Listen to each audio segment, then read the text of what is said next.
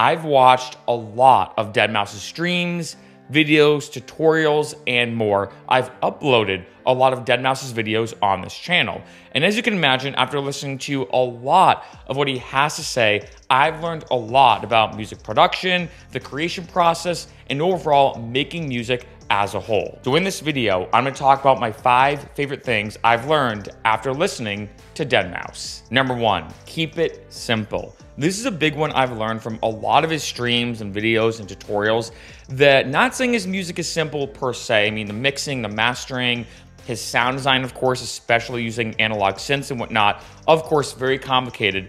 But it's interesting that through this complexity, he creates these melodies that are very simple and easy to understand. Of course, though, these simple melodies take a long time to create and generate.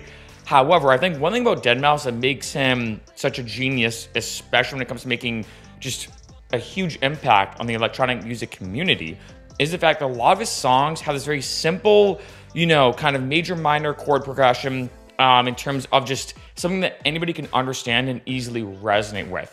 This is something I've learned a lot. For example, even with Morgan Page, another famous producer, he stated that the average person only really listens to 3 things or can understand or hear 3 things in a track. And I think as producers, a lot of times, because this is almost a kind of production, a battle, for lack of a better phrase, we want to make sure that each one of our tracks is as complex as possible with this insane stuff going on and coming in and out and whatnot. But the truth is, like Morgan Page said, you can really only focus on 3 things at a time. So even if you're having all these crazy melodies going on with crazy sound design and all these different elements happening, at the end of the day, the more simple and easy to digest the song is, the better it's going to come off overall. And I think this is where Deadmau5 really shines, is that when it comes to this simplicity of his tracks, the melodies are created in such a way, and obviously I know it takes probably a long time to create that perfect melody, that yes, maybe it could take you, 30 seconds or a minute to recreate in MIDI that melody, but to create that melody from scratch, trying to figure out the exact right chord progression, the exact right, maybe lead or arpeggiation or whatever you're kind of going for, it takes a while. And it's almost kind of a unique process that you take so long through all this complex music theory and testing out for hours or sometimes weeks or months or even years to create that perfect melody that's super simple, it hits in just the right way. Number 2, wait to release. He mentioned this in one of his videos talking about how he made it as a DJ, or I'll put DJ in quotation marks, and an electronic musician. This is a big one, I think, that for not only when it comes to Deadmau5, but obviously a lot of these tips have crossovers with other tips or suggestions I've heard from other artists. This is a big one that I think for a lot of producers, when you first start making music, one, you're not making any money, right? Unless you're already DJing at clubs or bars or whatever. One, you're not really making money from music. I mean, I guess even if you are DJing, you're not making money yet. And I think that you kind of get in this mindset of, oh, once you make your first song, you have to send it out. Once you make your second song, you have to send it out. And I feel like every artist goes through this unique process. This is something I went to, that I remember I made my first kind of 3 or 4 songs. I immediately sent it to everybody, every artist I could find. In hindsight, those songs were trash. You make one song and it's trash. You do this again and again and again. And this is what I feel like for any creative field, even Mr. Beast, who makes YouTube videos, said your first 100 YouTube videos are going to be absolutely horrible, because it's part of the process, right? And I think this is a big thing, to wait to release it, because if let's say you send a demo to an artist and it's a horrible demo, it's like say your 5th song you've ever made, and it's a horrible demo, they're like, oh, this is not that good. Next you send them another one, like your 10th song, and it's not that good. They're like, I'm not gonna listen to this person anymore, right? So you really only have, typically within reason, like one big shot to really stand out and showcase your skill set as an artist. This is absolutely huge. You want to wait to release. And I think the biggest thing, I remember learning this in psychology, is called delayed gratification, that it's very easy to work at something and say, oh, I want to release this right away, show people what I made. But honestly, it might take you 2 years to make that song that actually has some weight to it. You could say, okay, you know what? I made 20 or 30 songs already, 50 songs already. The 51st song, you know what, this one I actually think has something to it, right? Where I actually want to now promote it. Maybe I actually want to make this my quote-unquote first release, right? I mean, for me, my debut album I had in 2015 called The Light Nearby, But before that, I don't know how many songs I made, maybe 10, 20, 30, 40, maybe more. I'm honestly not sure. In hindsight, all of them horrible. A couple of them unique ideas, I will say in hindsight, but like most of them were absolutely horrible.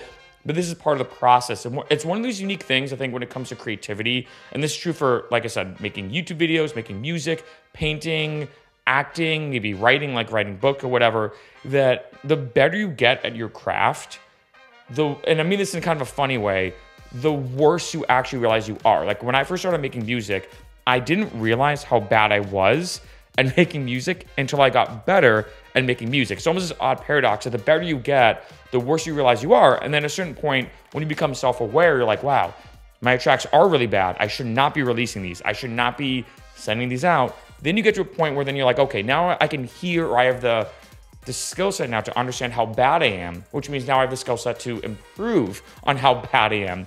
But at the end of the day, and I think this is true for so many artists, wait to release, especially your first 10, 20, 30 songs. I say just keep making music and wait to get to a good point where you're like, okay, this song that I made, this new single, this is one where now I'm on like a good trajectory. And this is one that I actually can now release because it has a lot of weight to it. It's actually a solid record. Number 3, small steps. This is another big thing Deadmau5 has talked about, that when he was kind of in the process of learning electronic music and production and everything, that each song, he tried to focus on one element and get good at it. And I think this is really, important for, I guess, learning anything, but I think especially in music production, there's so much to it, right? I mean, even for me, I've been producing for over 10 years now. I'm still learning, and I've been in music all my life. Former classically trained in piano for 10 years, jazz saxophone for 7 years. I'm still learning things about music theory, and especially when it comes to music production, there's so much to it, and I think it can be super overwhelming, right? You're trying to learn everything from, how to create a MIDI line, right? And create like typical chord progression, right, when it comes to music theory. Then you're learning about arrangement. Then you're learning about even human psychology and the engineering of sound. You're trying to learn all these kind of different technical elements of production, like, not only just mixing, mastering, and arranging and everything, but also EQing, reverb, chorus, phasers, and flange. The list goes on and on and on. And one thing he talked about is for each song he made, he tried to get better at one particular element. And I think this is a really good strategy because, like I said, even if you pull up Ableton, for me, I use Ableton as my main DAW, and you look at the audio effects, each one of those audio effects could take you a long time. Even if you look at the Ableton reverb, which, by the way, as a side note, that's my main reverb I use. I only use Ableton reverb. I don't use the Pro R or another, Valhalla reverb or whatever. Nope, just the Ableton one. Each, one of those settings on the reverb has very different, drastic differences on how it affects the reverb overall. I've watched videos sometimes that are about a half an hour-ish long, only about the Ableton reverb, going over each individual knob and what it does, right? And that's just reverb, right? Then also too, it's not even just the reverb. Even if you know exactly how it works, it's like, well, are you gonna parallel process it or not? Are you gonna add the reverb onto a whole chain or onto one element? How's that reverb gonna sound in your track overall? Are you gonna EQ the reverb too to make it blend better? So it's not even just about using and knowing the reverb, but how you use the reverb with the entire track as a whole. And that's just reverb. That's just one audio element, or audio effect, if I'd call it that, in your song. And there's so much more, right? It can be very overwhelming, especially in the beginning. So my best suggestion is say, okay, I'm just gonna focus on one particular thing.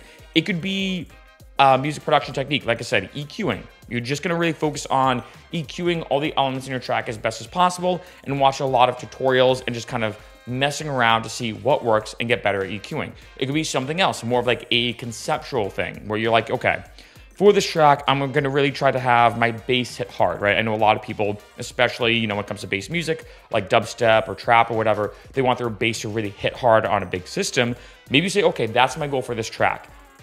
Whether it's EQing, whether it's having a good mix or good master, whether it's knowing how to have certain things punch in the right way, whether it's to avoid different phase cancellations on the low end, which can obviously mitigate your bass, et cetera, et cetera. I'm just gonna focus on that. I think by taking small steps, and basically for each track, try to get better at one thing. Like for this one particular track, you wanna have a good arrangement. For this one particular track, you want to get better at how to have a very suspenseful build. On your next song, you're gonna have maybe the opposite. You say, okay, I'm getting better at how to create a suspenseful build, but on this next track, I'm gonna make sure that the first initial couple seconds of my drop, really hit hard because that's what I want. Make sure you take small steps, because I think if you go into it too much by being like, oh man, I'm gonna, on this next song, get better at all these different things at once, it can be too overwhelming, and you're gonna get better in kind of blips almost here and there.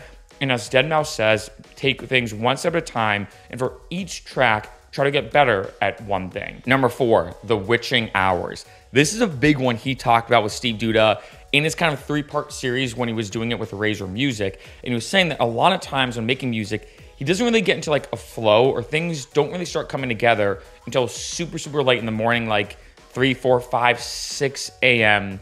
in the morning. And this is something I've noticed actually as a common thread among a lot of creative people, like authors, for example, as well, have mentioned this. I was actually, ironically, before filming this video a couple of days ago, I was watching a podcast with Tim Ferriss and Andrew Huberman. Tim Ferriss being I think 5-time #1 New York bestselling time author. And Tim Ferriss, ironically, as, super, super famous author, one of the most famous authors in the entire business world, was saying the exact same thing Deadmau5 was saying. He's like, when I write books, I have to start writing at midnight or 1 a.m.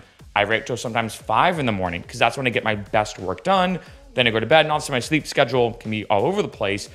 But as Tim said, when it comes to writing, there's something about doing it when you don't have distractions, no one's texting you or calling you, the world's kind of quiet, and you can really hone in. And Deadmau5, ironically, said the exact same thing when it comes to making music. And this is something I've noticed for a lot of entrepreneurs, for creative individuals, that they get their best work done, which is very interesting, at either very early in the morning or very late at night / early in the morning, depending on which way you look at it. I've heard of some authors saying, hey, I wake up at 4 or 5 a.m. I have a 9-to-5 job. They're like, I wake up at 4 or 5 a.m.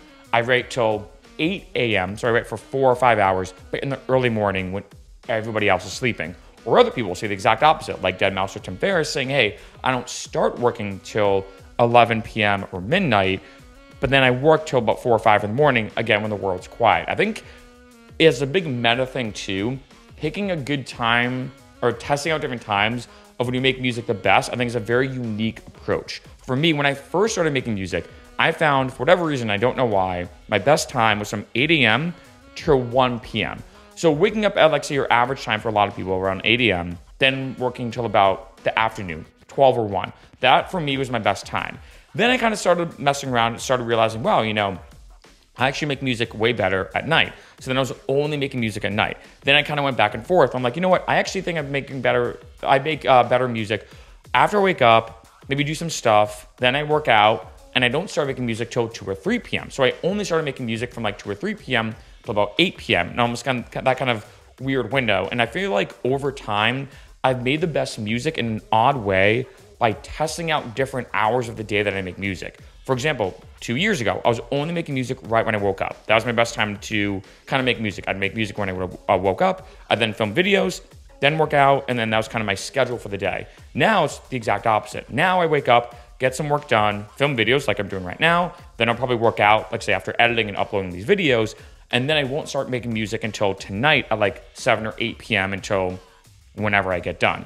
So I think a big kind of pro tip is, one, see if that works for you in terms of working like super, super late, as Deadmau5 talks about. But 2, maybe test out different hours. Maybe for you, midday is your best time to make music. And the truth is, you really never know. And I think everybody's different, but I have noticed, like I said, as a common thread among entrepreneurs and creative individuals, making music in the early morning or early night, or I guess even early morning as well, it seems to be the best time to be making music. Number 5, time equals creativity. This is just a big overall one that I've noticed Deadmau5 has brought up in a bunch of different ways, in different video streams, tutorials, etc., and that is that when it comes to just making better music, you just got to put in the work. It's a very common theme. I think it was from Outliers, the book Outliers, that the 10,000 hour rule, that to become a master in something takes 10,000 hours. For a lot of people that have heard say, hey, you know what, especially music production, it's even more than that, right? And Deadmau5 kind of talked about this a lot, especially when mentioning on the big video of how he kind of made it, that a lot of it was him just saying, look, I didn't watch a bunch of tutorials, although back in the day there really wasn't any. He's like, I just made music. I just kept making music over and over again. And if you really suck at something, and let's be honest, in the beginning, all of us are going to be bad musicians. All of us, unless you're like Mozart or whatever, all of us are going to be bad musicians in the beginning. But the better you get at it, of course, the better you're going to get. It's just part of it. The putting in the time is the biggest thing. I do think tutorials are helpful. I know Deadmau5 kind of bashed tutorials. I think they are helpful when used in the right way. Like, let's say you're working on a song, you're like, oh man, this reverb, to use that example again, isn't hitting the right way. Then you go to YouTube and say, reverb tutorial, you watch it, then you tweak it. The problem that I've seen with a lot of musicians, and I think this is what Deadmau5 is talking about, is almost like this paralysis thing, or analysis by paralysis, or paralysis by analysis, excuse me, where as opposed to making music, which you should just be doing, they then say, okay, you know what, I'm not gonna work on this first song, I'm gonna watch an hour of tutorials, and then a second hour of tutorials. And people tend to be watching tutorials way more, spending hours, as opposed to just making music. You're gonna get way better at making music by just going for it.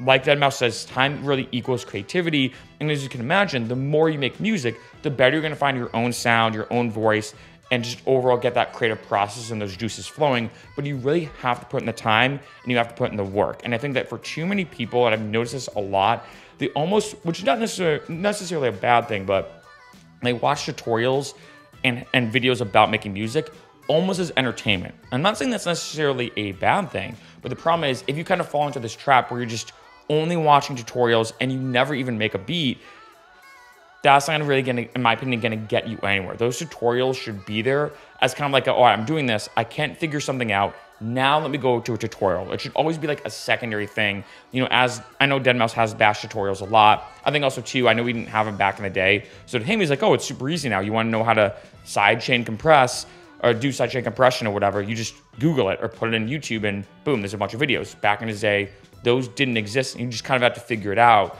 But no matter what, I think at the end of the day, that kind of figuring it out process where you hit a huge wall, you're like, I can't figure this out. The more you push through it, the more you spend more time. And honestly, like the 10,000 hour rule, just putting in the work, the more time you put in, the way better your tracks are gonna get and the way more creative you're gonna get in terms of finding your own sound.